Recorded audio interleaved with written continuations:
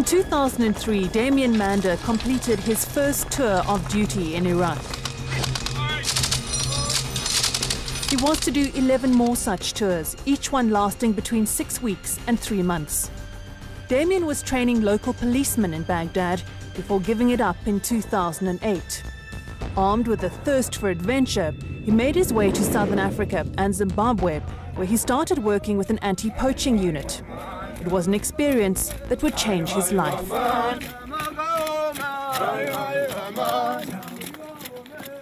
We came across an elephant with its face cut away, and I called my parents, who got power of attorney over my real estate in Australia, and liquidated everything I'd earned, worked for in Iraq, which I had a property portfolio of 8 houses, and 6 of those went.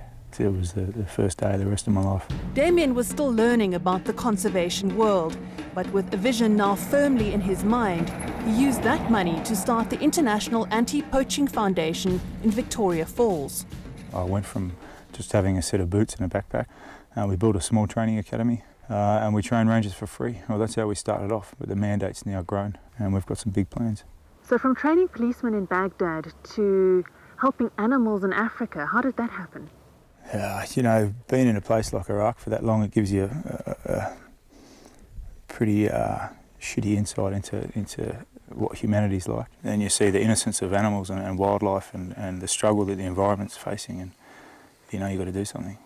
What distinguishes Damien's efforts is that he's an outsider. He comes from a different world, and this is what allows him to look at rhino poaching with fresh eyes.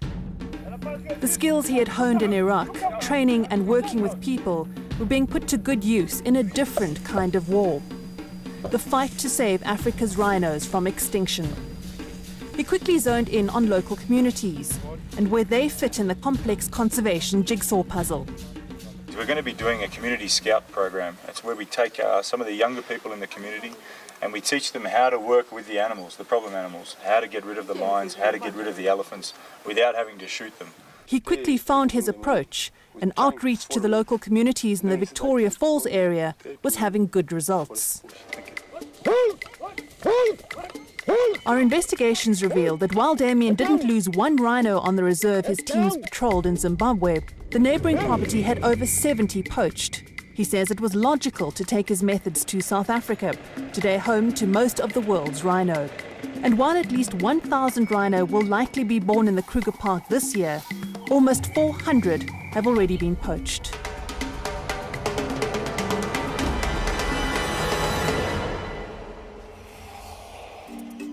So this former sniper and Navy diver from Sydney, Australia, set about establishing a branch of the foundation just outside Hoedspruit, a wildlife hub bordering the Kruger Park.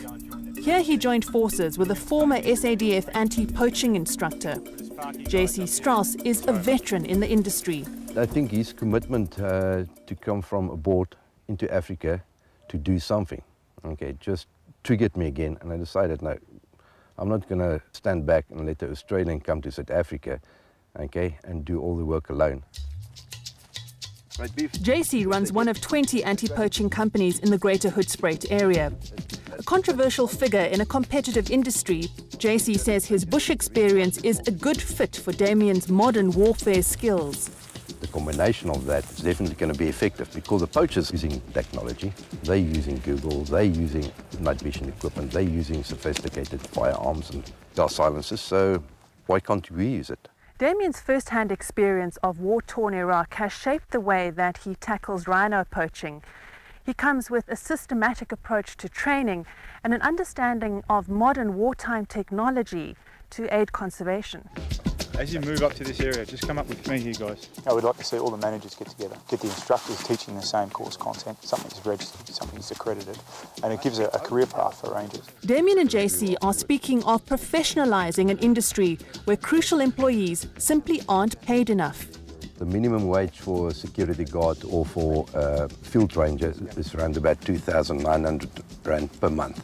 Most of them is working 12-hour shifts. They work like 21 days on, 7 days off to protect very valuable assets.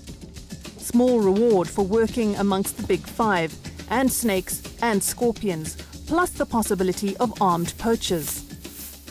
His field of view is opening up As soon as you can see all the way down the riverbed, okay, you're also checking left and right. When a guy's walking around with an AK-47 in the bush, you can't go walking around with a big stick and hope to beat him. You know, you've got to, we've got to start pulling some tricks out of the box. One of those tricks could be what Damien brought with him from Baghdad, an understanding of how modern wartime technology can be used for conservation.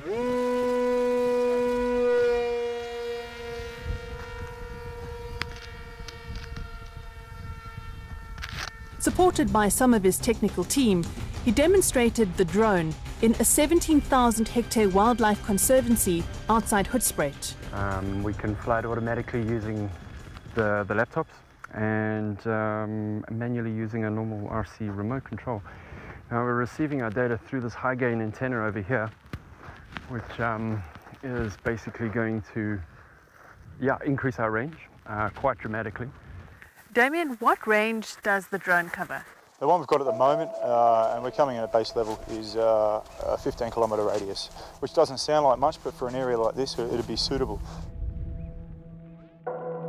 Most poaching operations occur at night, when the earth is cool. The thermal imaging camera in the drone easily sorts warm-blooded creatures from the bush. What we're going to move to after this, the drone has a range of 400 miles. It's a bigger drone, it's more expensive, but these are the sort of things that we need to get into conservation. What happens when a poacher is spotted? The drone will actually lock onto the target and hold that target for us and guide ground teams into that position, and then we can deal with the threat that way. Protecting the rhino is one thing, but Damien felt he had to acquaint himself with the source of the demand, Vietnam. So here we are in Saigon's Chinatown. We're just looking at one of the stores here, and already we see bear ducks here, also seahorses. In Saigon, Damien met former South African Stan Gunn, CEO of Vietnam's largest media company. A man with a soft spot for rhino, he says while trading in rhino horn is illegal in Vietnam, it's both freely available and an accepted status symbol. If you can buy some rhino horn powder for your friends at some party or some nightclub, that shows that you are rich and therefore your status in society goes up. But it's quite common, and I've actually been to at least 2 or 3 private homes in Vietnam where I've actually seen rhino horn available, and that's been offered to me. How is it offered to you? It's basically passed around, and you would snort it like you would, I guess, hard drugs like cocaine or something like that. It's been suggested in South Africa that a media disinformation campaign aimed at users in Vietnam could be the answer. Stan says local culture is resistant to such efforts. There have been many campaigns against illicit drugs in Vietnam. The illicit drug trade is increasing. I don't think any campaign that you try and do anywhere in Asia is going to work against rhino horn in particular. Near the Cambodian border, Damien learnt from a renowned local physician that rhino horn has a 1,000-year history in Vietnam and appears in ancient scriptures of Chinese traditional medicines. You're basically trying to change someone's DNA makeup. It's so ingrained, and it's been around for thousands of years. The traditional healer that I stayed with said that it does cure fever. To them it works, they believe it works. The demand for rhino horn has never been higher. Despite years of international bans, no solution has been found. Unfortunately, the romance of free-ranging rhinos, I just don't have enough faith in the human race to sustain that idea. We need to look at logical solutions. In his report on his visit to Vietnam, Damned If You Do and Damned If You Don't, Damien has joined the chorus of voices calling for the trade in rhino horn to be legalized. Wouldn't that just increase the demand?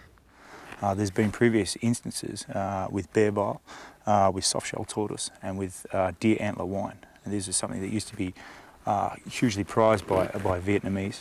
And once the market was flooded, the demand reduced, and with it the price, and with it supply. So it's something that which we hopefully think could work with rhino horn.